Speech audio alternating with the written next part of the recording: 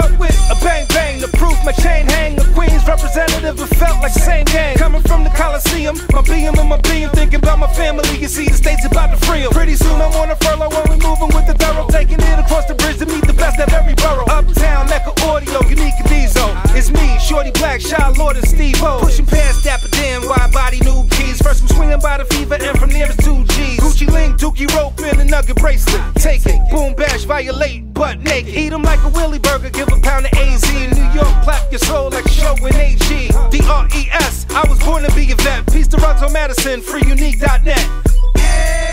Yo, this what it is, man. If y'all don't know, I'm unique from Club 2000, Mecca Audio, the whole nine. This my man Dres from Black Sheep. But they know. Yo, man, I know they know who you are. You know what? But I've been on the ground for 26 years, so. Yo, since you've been home, they know. They know. Since I've been home, they know. Yeah, because I had to keep quiet so I could get out because I wasn't one of them trying to tell nothing to get nothing. I just did what I had to do, push the paperwork, learn to use my mind, and get out there in people's prison. I mean, this wasn't that hard. You know what I mean? You just got to put your mind to it and know what your priorities are. And my priority was getting home to my kids. You know what I mean? Look, like my priority right now is to give back to you, the people of the community that I corrupted, that I poisoned with the drugs that I sold. You know what I mean? So I'm taking responsibility for that. And that's why I'm telling their kids, nieces, nephews, aunts, uncles, and everybody else that's in the game, get out the game. It ain't worth it. Yo, tell them. Yo, that's, you know, for real, I learned real early. I was fortunate to learn early and go on to do music. You know what I'm saying? But for real. Tell me your story. You ain't telling me no story. They don't really know your story though. You know what I mean? Nah. I know your story, but they don't know your story. So let them know yo, and this is not to brag. You know what I mean? The homies confessing to let it be known to the youth that's watching that even Dres from Black Sheep made mistakes. Without question. And broke the law. Without question. You understand what I'm saying? He wasn't a criminal. And one of the main things that is so important, especially in our community, that we got to make sure we give each other, tell them again, the chance to grow. You know what I'm saying? And forgiveness. Yo, for real. It's beyond pertinent. You know what I'm saying? Like it's the structure of a black family. You know what I'm saying? Exactly. You know what I'm saying? But now, my man gonna give you his story. He touched a life and crime that he never gave with nobody. But this that unique content that I'm gonna get, because I know the brothers from the hood in the industry and all that, from back in the day, that's moguls, not everybody else. I know their real history. And I know things that the regular interviewers don't know. You know what I mean? So now tell them your story, family, with your life and crime. I mean, just to say, you know, some quickness, I'm originally from Astoria Project, Astoria and the Bland Projects in Flushing in Queens. And my father was kind of a big heroin dealer. I come from a drug family, the Vargas family. I'm half Puerto Rican, half black. All right. The year I was born, my mom's and my father got a crib in Astoria Project. So we went from one project to the next project. Talk to you know what I'm saying? Talk to him. You know what I'm saying? Shit, you don't hold nothing back. Yeah, right. That's it. And so growing up, you know what I'm saying? That's what it was. That was my insight as far as me growing up in a family that hustled. Period. That's what. 13. It was a way of life. 13 kids. You know what I'm saying? It was a way of life back then. How you gonna feed 13 kids when there's no jobs? Not making excuses, not mollifying, which is making excuses for the wrongs that we've done. Just giving you the reals to be done. 13 kids. How we gonna feed them? Talk to them, fellas. You know what I'm saying? The mistakes we made. Right. You know, and this is Puerto Rican side. Yeah. Ain't much English even spoken. You know what I'm saying? They doing what they got it. So you speak that Spanish and all that. We'll keep it. You know what I'm saying? You know what I'm saying? Like, because you know, it was a volatile situation. My mom was pregnant at 17. So she winds up as she grows up. We kind of grow up together. As she grows up, she steps away from my father. Meets stepfather. We moved to North Carolina. I go to high school in North Carolina. That's how I got into you know what I'm saying, the music to this degree. Because every day all I did was DJ and make rounds because there was nothing else to do. And hip hop was young. You know what I'm saying? So we became students. Fierce, sharp students. Every day, my man Stan, his moms was the coolest. We could drink our 40s and smoke our little weed, you know what I'm saying? While we cutting and making tapes. Literally every day, you know what I'm saying, my senior year of high school. So the week I finish high school, I come back to New York, you know what I'm saying? And I'm with my family that hustle. But I have this knowledge of hip hop to a degree that cats really don't know, because every day that's what I did. You know what I'm saying? So, long story short, I wind up, instead of doing some of the things I probably was qualified to do, seeing the street money right in front of me and being attractive, and me feeling like that's where I'm from. This is my family. This is, you know, like people speak to me of generational movement. You know what I'm saying? Indeed. So, you know what I'm saying? So I'm feeling like, you know, like, let me just see what this is. Because one day of that is better than 2 weeks at anybody's job. Wait, you know what I'm saying? Something that's not even gonna be enough to pay the rent. Right. You know what I mean? Yeah, you need all 4 months, all 4 weeks to add up to the rent. Back in them days. And we talking about a day. You know what I'm saying? $3 an hour. You know what I'm saying? Minimum wage. That's but last time when I was on the street, it was like $3.15 was the highest. And you check it, 1993, December 10th. It was somewhere in the threes. I didn't work, so quote me if I'm wrong. I know that shit wasn't no $4. I mean, and if it was, you know, I know it wasn't no $4. But everybody came to me crying. Right. You know what I mean? Right. I'm short. You know what I mean? Right. Because they charge it. But they work. You know what I mean? Right. Only $3.45 an hour, man. So let me get that joint on credit. You know what I mean? I'll pay you on the next paycheck. You know what I mean? But anyway, get back to your life stuff. Just want to get a little something to smile at. To say, you know, so I wound up jumping out there a little something. And, you know, initially it's late, but it progressed quickly. And because I'm moving with people I grew up with, I've known since childhood, and family. So quickly, I'm, you know, putting my perception on it. And New York creates a TNT task force to battle the crack epidemic. Tactical Narcotics Task Force. That's it. Yo. Tactical Narcotics Task Force. I see it in the papers, but it always on TNT in my paper. I'm trying to hide it, like, you know, so we don't know what it means. Right.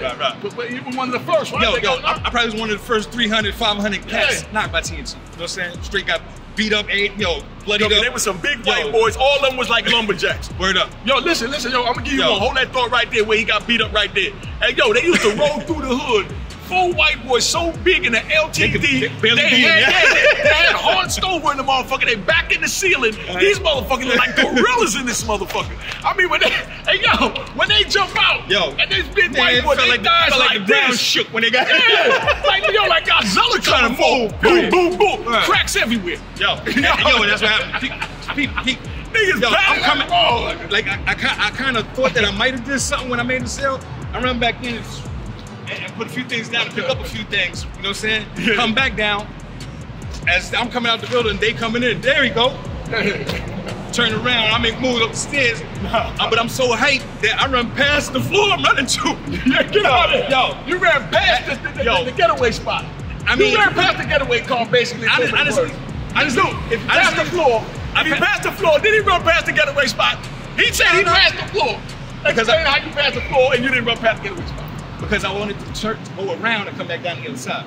Oh, so that was a plan to take forever and a day to get to the getaway spot. I'm just trying to get back out. Where I'm at ain't even the getaway spot. I'm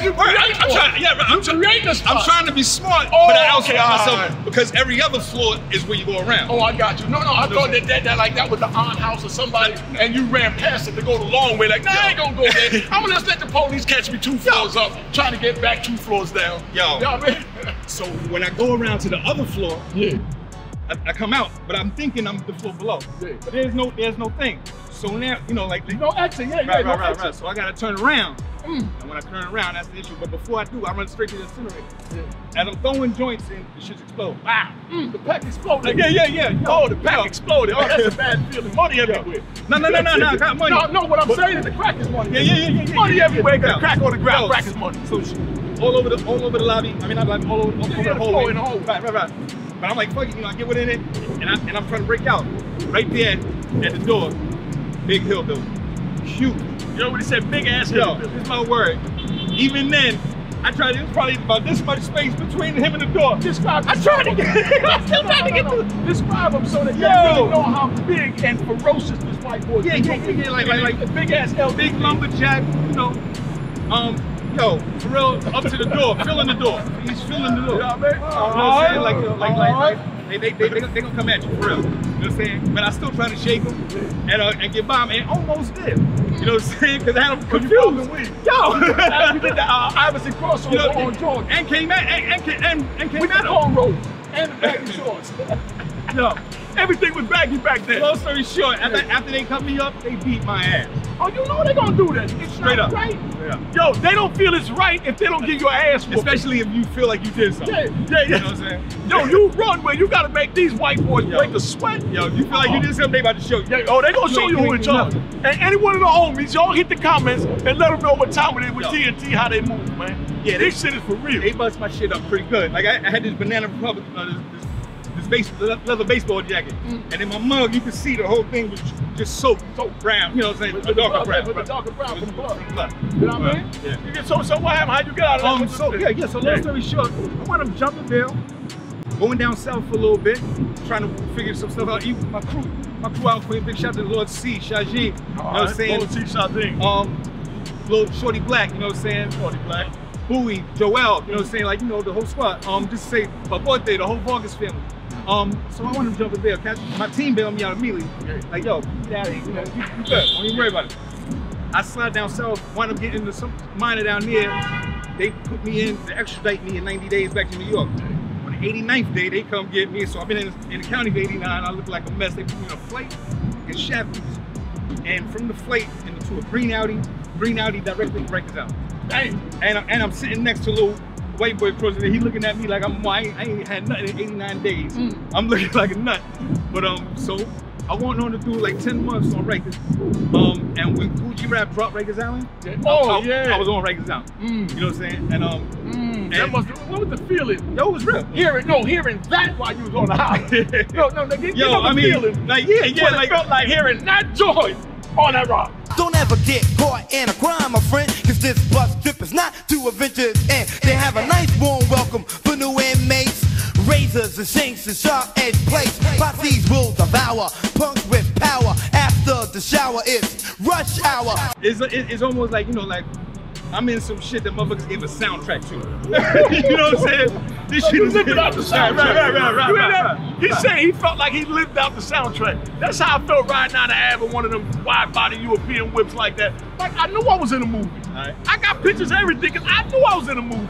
Now we gonna get back to Rikers Island with it. I got the Gucci back to Rikers Island. Long story short, they won't give me no bail now because I jumped there. So I do my whole court case from 10 months on Rikers. I wound up getting probated to a halfway house, 10 months in the halfway house. So 10 months. The next year, I had a record coming out. You know what I'm saying? And you know, and like it took a lot of work from me to go from one to the other, to get into college, starting school and getting a job. And I was on lunch, and I literally in the middle of Manhattan walked by my little man that was in the room with me every day. And my other dude's crib, you know what I'm saying? I came up to pursue the music stuff. Yeah. And I'm on where y'all at right now? In Manhattan. I mean, I'm at work in Manhattan. Home now? Yeah. Okay, you did the 10 months. Tell them what happened. You got I did 10 on Rikers. I did 10 halfway house in the Bronx. And then now I got my own crib. Yeah, but you got the program. Did they put you on the program? Right, yeah. Tell them about the program. Right. Yeah. I mean, I know the story. Yeah. But tell them the story. You know, the program. What kind of program it was that gave you the deal? The deal what? To get the 10 months. The judge. Yeah. Right. Oh, okay. Yeah. No. That was the judge. Yeah. That was like, you know. Oh, you got blessed. Yeah. Oh, right, my judge treated me like shit. I did. That's why I'm shocked. Excuse me for cutting the dog off. Nah. That was the judge. Oh, okay. The judge literally, you know, like walk this and you know and do right. That like this is really them not seeing no priors and stuff like that. Yeah. They, you know, they work with me. And so from that aspect, I get a crib on 187 Valentine in the Bronx. And spot on Valentine. And I started going to school at Queensboro Community College, and I get a job at Lenox Hill Neighborhood Association as an office manager for a federal agency I work with the homeless. And this before the record came out? Before the record came out. Okay.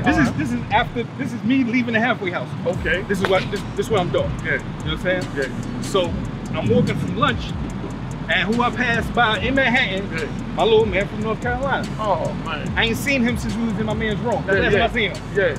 And you know, like he's still doing the music. He doing the music. He just came up there. He's like, yo, I'm trying to get it right, but I'm in Brooklyn with my aunt, her man, and their kid in a studio apartment.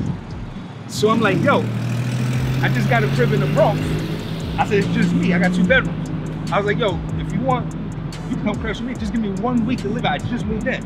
Give me 1 week to live in it, and you come crash with me. The next week, He come to the crib, he got records, turntables. I'm like, oh shit, you still doing this? Oh, he came ready. Right. He came on the mission. Oh man, let's go. So, you know what I'm saying? So at that point, I'm like, okay, well, I gotta have the discipline to kind of walk a maneuver away that's not gonna have me revisiting where I just came from.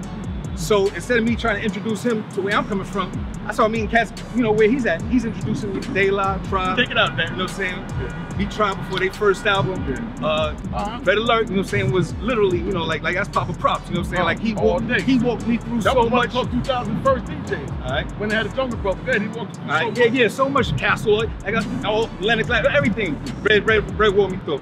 Chris Lighty was my first manager. Yeah. You know what I'm saying? So, and I'm only around these cats, and that's when I'm reeling to my man, like, yo, like what we around right now, like, yo, this is what we've been doing for a minute. Like, literally take him to a pawn shop, pawn my jewelry, hit him with half the paper in the pawn shop. I'm like, yo, we partners now. Come on, let's go make a demo. Yeah.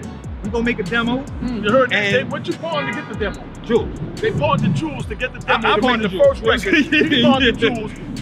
Oh man, this is deep, son. Yeah, real talk. Yeah. I didn't even know this. You know what I'm saying? Oh, go ahead and get it. Pawned the jewels, hit him with half the paper right there, and like, yo, let's go pay for the studio session, and you know, let's see what we can do. Like, I already know, you know, like we just as nice as everybody else. Everybody else, I know we can make it. Right. So, you know, this is what we do. We give everybody a copy of all the natives. We get Red, this and the other. Everybody's blown away. Everybody's like, oh, so Red have this cat named Funky Clown. God bless him. You know what I'm saying? Make a bunch of phone calls to labels, and we set up a bunch of memes with our demo. Yo, we wind up having a few cats interested, wind up signing with Polygram, and this is what it is. Oh, okay. You know what I'm saying? But in making the first album, it was always important to me that, you know, like, that I really don't advertise my vices, that I don't really promote my vices. You know what I'm saying? Like, I might let it be known that it's something to be ashamed of. That's what made me who I am. That you are. That's what I'm talking about. But I don't want anybody to ever feel like to get where I'm at, they gotta go through Wild Wild West. Exactly. You know what I'm saying? You understand? Right. And don't judge you by your past, but judge you by who you are. You understand what I'm saying? So that's what it is. You know what I mean? Stay away from the drums. Go ahead, homie. Yeah, no, I'm with you. Yeah, like for real, like, you know, like, yeah, he's a testimony. You know what I'm saying? Like, yo, this is my dude before any of this. You know what I'm saying? Like, as far as, you know, like, I met him in the music, but on such a genuine, organic note. And we're going to get into that on another joint. Yo, we're going to get into all that. Yeah. You know what I mean? But just so they get the vibe where we at, so they know that this is all real and natural. That's why I gel together like, you know, like peanut butter and jelly, baby. No you know what I mean? But we're going to sign off on this one. God bless you. All right. Yeah.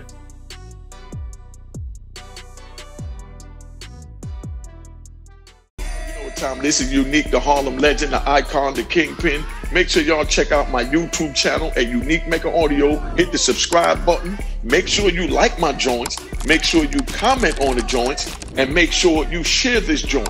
Alright? Make sure you hit the notification button so you're notified when the videos come in. You don't want to miss it. And make sure you tell a friend to tell a friend to tell a friend that Unique Mecca Audio got it going on. Alright? Hey, make sure you get this joint. It's bananas. A Roaring Harlem at roaringharlem.com. You ain't gonna find another better book. Yo, get this joint while supplies last, because I'm telling you, the best book you're gonna read, 5 stars, it's crack.